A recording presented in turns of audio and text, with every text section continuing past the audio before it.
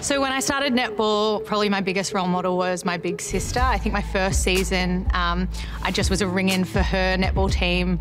I didn't touch the ball for the whole first season, but absolutely fell in love with the game.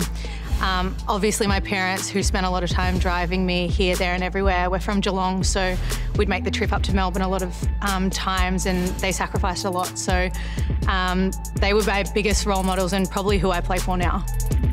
I've learned so much from netball, and I think sport has been such an integral part of shaping who I am today. I think netball teaches you how to work with others, how to be a part of a team. It teaches you commitment, how to set a goal and chase after it.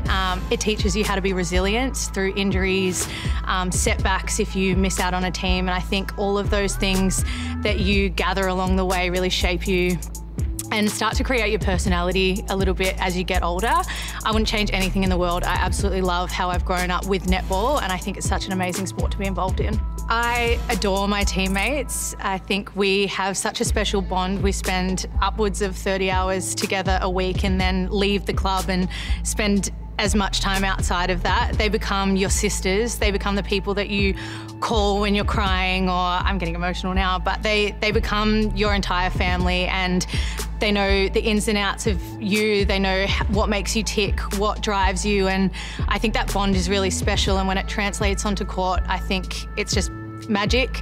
But yeah, I couldn't live without my teammates, and I've got friends for life for sure from netball.